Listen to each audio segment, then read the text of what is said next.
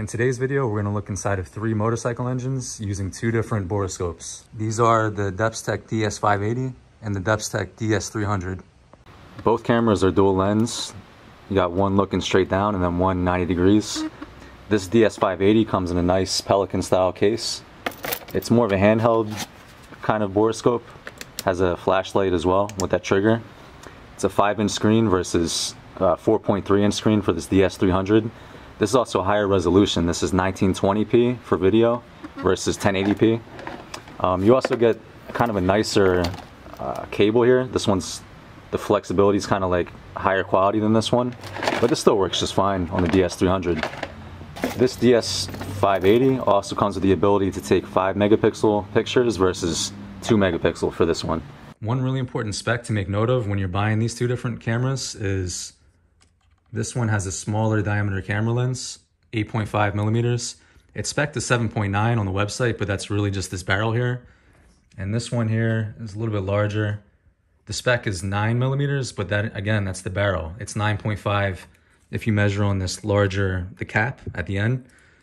So if you're working on European cars or like sport bikes that have a smaller M10 spark plug, or if the fastener on the spark plug, the hex, is 14 millimeters or smaller, you're going to want to go with this DS300.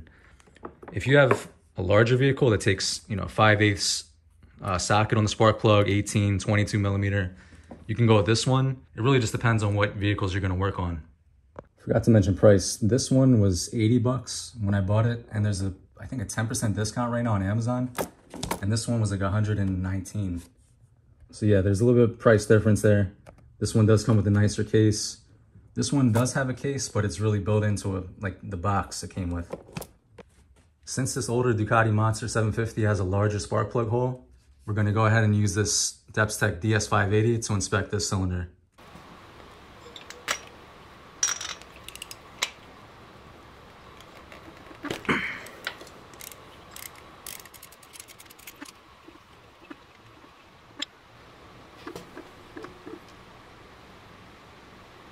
Run a little bit rich, but not too bad. So let's turn it on.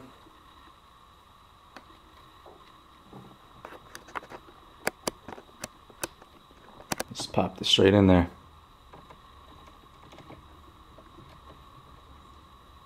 Look at that, that's amazing. That detail you can see there. So you got a ton of carbon on that piston crown, the very top of the piston. But the cylinder wall, the detail is incredible. I mean, I know people always brag about seeing the cross hatching, but that is kind of cool to actually see on the cylinder. Let's switch the camera real quick to the side view. Oh, there's a valve. Look at that. You actually see the valve seat. That's insane. Yeah, so the valve looks like, I don't know if that's intake or exhaust valve. I'm gonna start recording actually. Okay. So now I'm recording. That is amazing. I mean, you can see the valve seat itself. Valve sticking open. So that must be, I can't actually tell, but okay, there what you see is the very top of where the piston travels. So it doesn't go any further than that, and you can see where the cylinder kind of changes the texture a little bit. Look at that crosshatch. I mean, the detail is absolutely incredible. I'm actually pretty surprised how good this is. Let's see if we can rotate and see another valve. I honestly can't tell what valve that is. It must be the...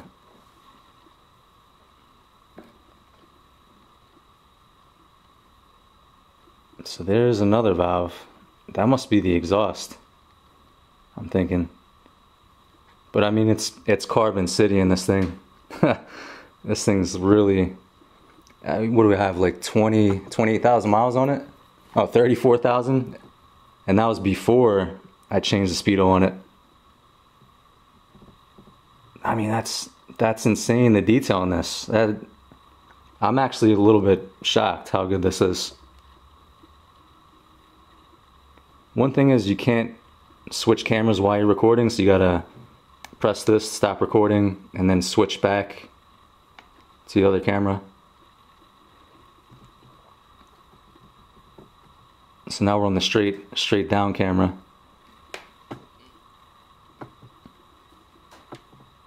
Yeah, so this thing needs to get seafoamed really badly. That's crazy.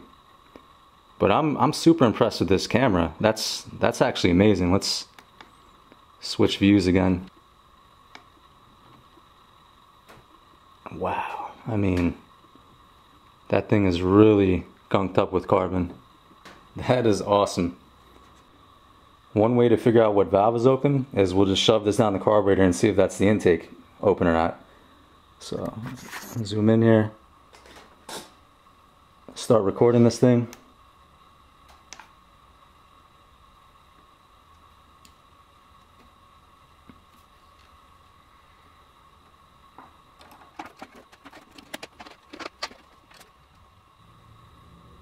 So there's the valve.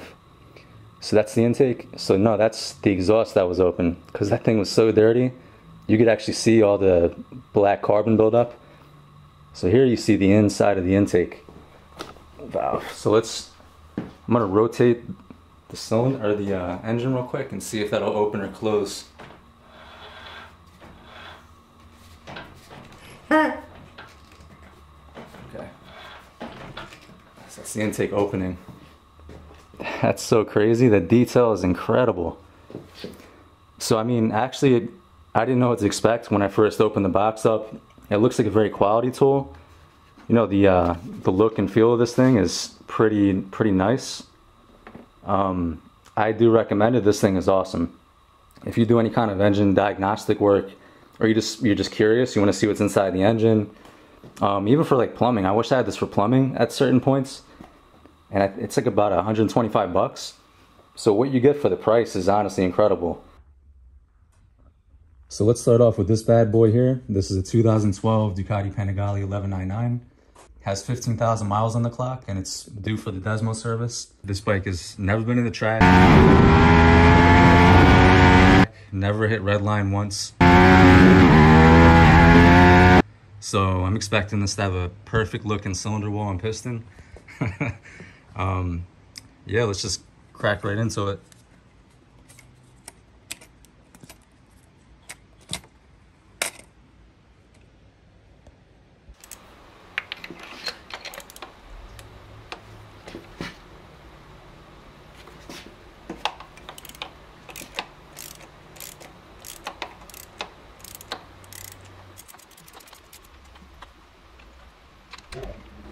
Oof.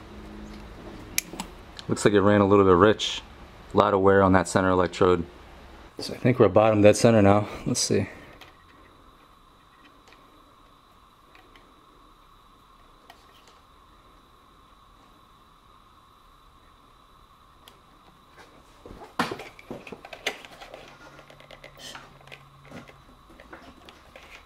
Nope, there we go.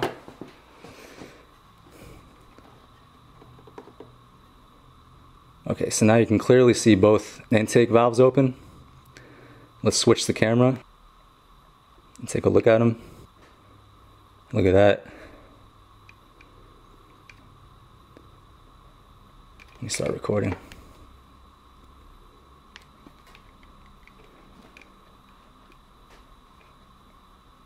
That's very impressive. Look at that valve, the valve stem seal, all looks very clean on the intake.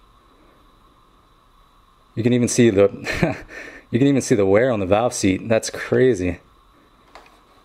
So there's your exhaust shut. Rotate this. Let me see if I can see the other intake valve. So there's one. Rotate. And there's the other.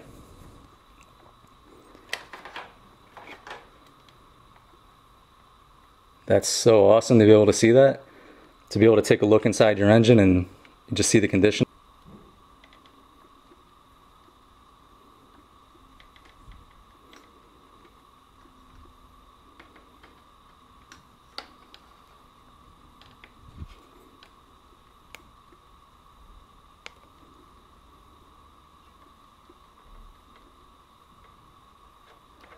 Kind of get a dual camera view right now, looking at the top of the piston here and the cylinder wall there. So you see some pretty good scoring on the walls there actually.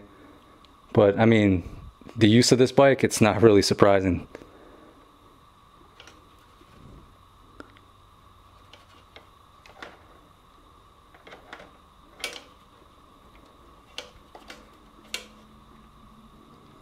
But surprisingly, the valves look super nice. Yeah, it's kind of crazy looking dimpling too on the valve seat and the intake tunnel there.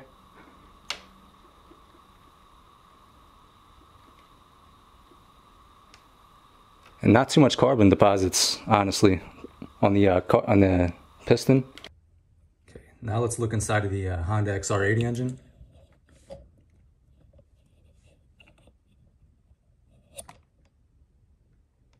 Oh man, this looks pretty bad. What the heck's going on?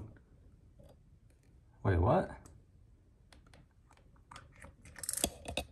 No, I'm just kidding. This is the see-through engine I made. That almost blew up here. See all the cracks on it. Pretty cool to see on the inside of it though, with the Borescope.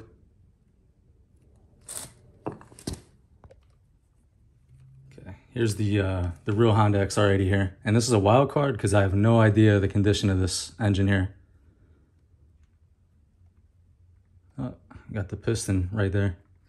It's the top dead center. Let me readjust this real quick. Rotated the engine. Let's see.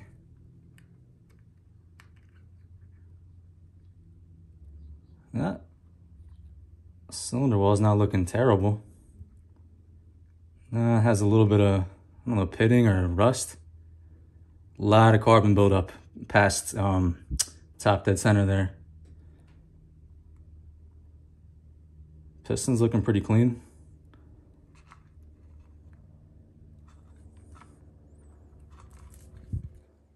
Got oily hands, a little bit hard to rotate this thing. Yeah, cylinder's not looking despicable. Let's switch the camera to the side view.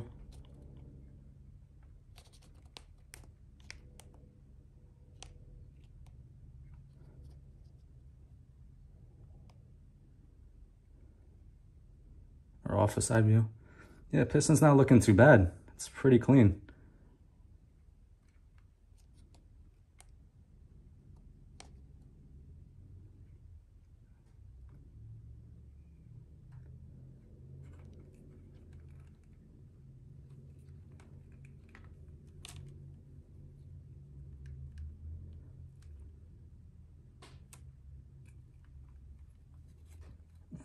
The combustion chamber itself is looking really carboned up though.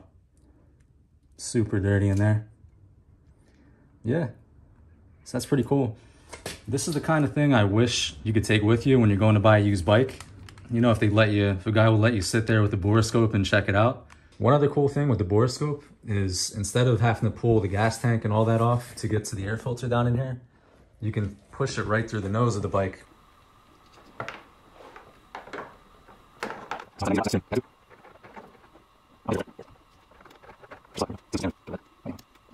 Oh, there's the air filter. Okay. You can see some nastiness on that thing. There's a good shot.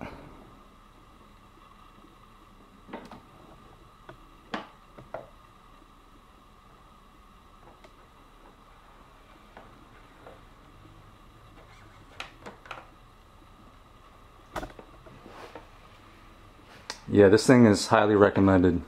Let's stop recording. I mean, I could find a million uses for this thing now that I'm playing around with it. So yeah, if you're interested in buying this thing, link is going to be in the top right corner of this video and also in the description. So yeah, this thing's a pretty awesome piece of kit. And, you know, I didn't know what to expect, but I came away thinking this thing's pretty good. So, thanks for watching.